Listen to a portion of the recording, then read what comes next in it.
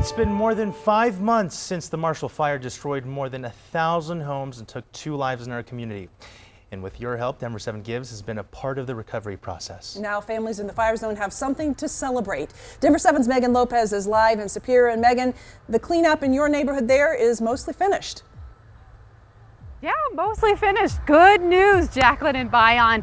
You can see behind me just really empty land. It's marked by a little bit of hay, lots of orange flags, and of course these plot numbers right here that tell the homeowners where their homes used to be. But there's a lot that's coming for this neighborhood. Today, dozens of people gathered for this barbecue and event that you see behind me to share some food, some laughs, and a lot of hope for this community.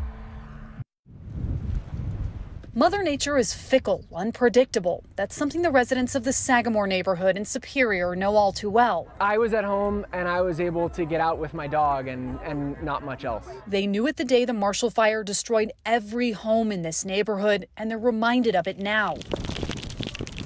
When wind and rain blew away their tents at a community barbecue. But not even the bad weather could damper the spirits of this community. Not today. We're here to celebrate a major milestone for the area of Sagamore. 171 homes were lost with the fires, but we've got a majority of the cleanup done, and we wanted to celebrate the milestone. A milestone that doesn't look like much with the empty fields, but means that this community can finally start to move forward with rebuilding. Our house is 2 streets up over that way.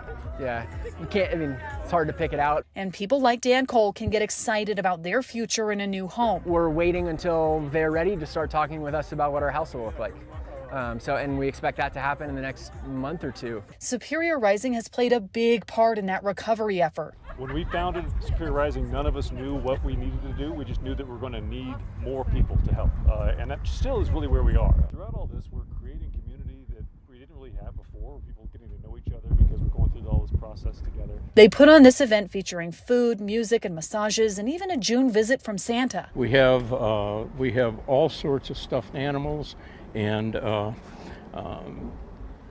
we deliver them to the children. So no, the weather might not be perfect, but this moment is special, and it deserves to be remembered as the community rebuilds. So we just wanted to thank you guys so much for all of the work, all the effort that you guys are putting into this community. So on behalf of Denver 7 Gives and all of our wonderful donors, we have a check here for you guys for $25,000 just to say thank you, and hopefully it'll continue the good work. Absolutely, thank you very much.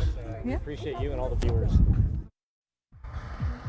So one of the really special moments that we've been seeing all afternoon that you're taking a live look at right now is a lot of these families who called this neighborhood home out here revisiting their plots of land, kind of pointing out to their neighbors what they've got planned and kind of just reminiscing over how far they've come over the last few months. It's just something that shows how really this community is coming together. So other than the music right now, it's really quiet, but soon, guys, the sounds of construction are going to be filling this neighborhood behind me as the homes start to go up again. I'm live. Megan Lopez, Denver 7. That is so good to see. Thank you.